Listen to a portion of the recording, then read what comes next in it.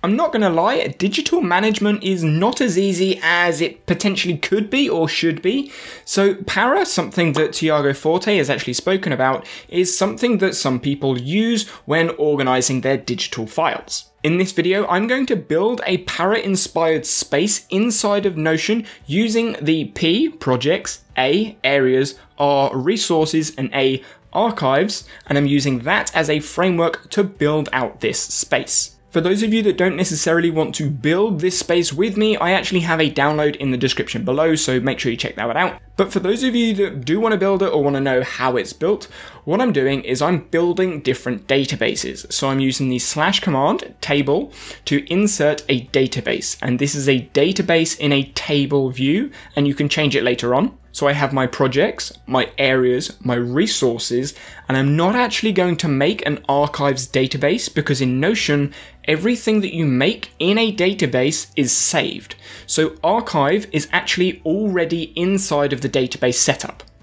I'm also going to add in a database for tasks. So Para doesn't work out with tasks, but if you're going to use Notion for task management as well, having a master task database is almost a must. Now that we've got the core databases set, I just need to put in some properties and think about what I'm actually going to need in those databases.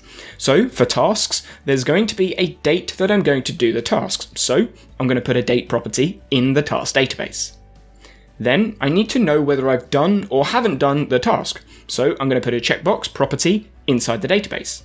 Now, because I'm going to be using this databases in lots of different ways using the linked database feature, so I can essentially see windows into the database, what I'm going to do is I'm going to turn this version into a page, which means it's still a database, but it's hidden away in a page where we don't have to see everything that's going on. Now I've copied the link of the database and I've pasted it in.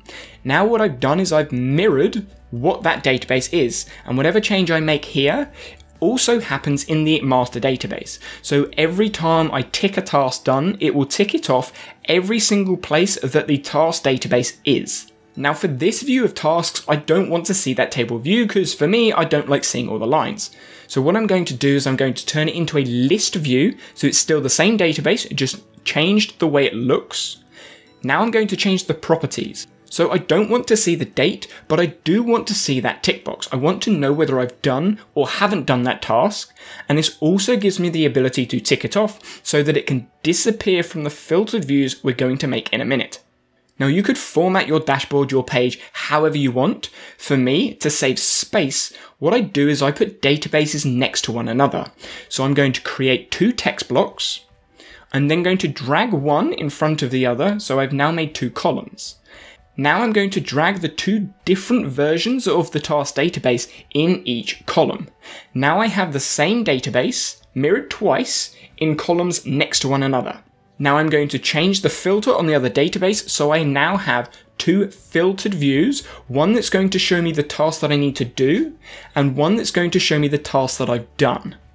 And you could expand this out, add dates, add times, add projects, add loads of different things to it, but this is just basics, just I've done the task or I haven't done the task, and you can see both lists. Moving up to the projects database, projects typically have tasks, and we've just made the task database. So what we're going to do is we're going to relate the projects to the task. This means if I have a project, I can make tasks for that project, and those tasks will then be associated with the project. This means that I can use roll-ups and formulas later on, but the main use of this is I can see what actions, i.e. what I need to do to get this project to where I want it to be. Now, because we've made that relation property in the projects database, it's also been made in the task database. So if we go into that task page, which is actually just a database page, you can see we now have that reciprocal relation. So what I'm going to do is I'm going to rename this property to projects because this is the task database related to the projects. So now I can see what projects are related to what tasks. And again, I'm going to do the same thing. I'm going to turn this master database into a page, and then I'm going to copy the link and paste it in to this main dashboard so I can then copy it in different ways and filter the projects for different views that I want to see. Something that you may want to do, which I know I personally do, is have a date for projects. Because if you don't have a date for a project, typically you'll just push it back and push it back. So what I'm going to do is I'm going to add a date property, so a due date of the project, and I'm going to add that into the projects database. So for me, when I'm looking at my projects, I want to know first, what projects have I got tasks to do, i.e. what projects are active. So what I'm going to do is filter the projects database for tasks. So if it has tasks, I know it's active project. If it doesn't have tasks, I know it's not an active project. And again, I'm going to put these in columns next to one another so I have two different lists. So now I have project 1 with a due date and tasks that I need to do on the left side, and then I have projects on the right that don't have a due date and don't have any tasks. Following up with the Para methodology, areas such as home, work, social, the areas are related to all of your actions being your tasks and your projects. So what I'm going to do is I'm going to relate the areas to the tasks and the projects. This means I can go into the task and I can see what area it's related to. Same thing, I can see in the projects database what area the projects are related to.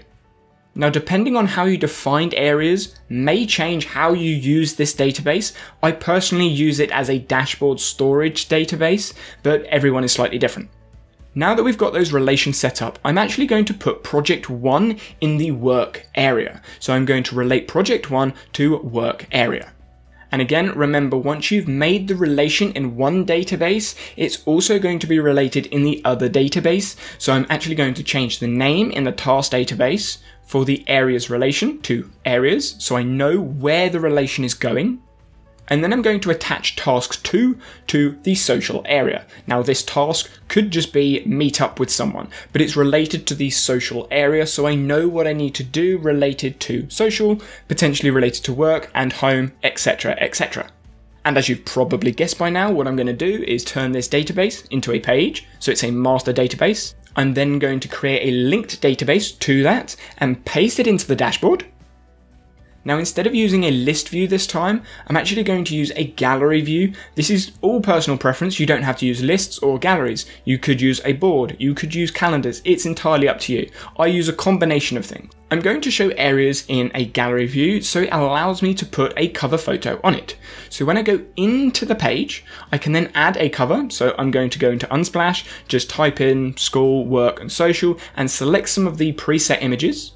Or you could import your own images, so you could import an image of yourself where you've gone out, or just import something that you've created. Maybe you're a graphic designer, way better at designing than I am, and you've designed your own cover photo and you can put that into your gallery view. And then I'm going to go into the properties of the database and just change the properties slightly. So instead of showing the page content, I'm going to show the page cover. Now you can see, I can see the projects underneath the areas, the tasks underneath the areas, and I have a nice visual view of all the areas that I have currently in the space. Now, resources as a database, I've just left it blank because resources can be sorted and dealt with in so many different ways. What I would typically do if you're just starting out with Notion, a resources database, is just use it as a database to capture information in. So when you're using the clipper, clip it to your resources database, and then you can sort everything and view everything from there. If you're interested to hear more about how I use Notion and what my setup looks like, make sure you check out this video over here, and I'll see you there.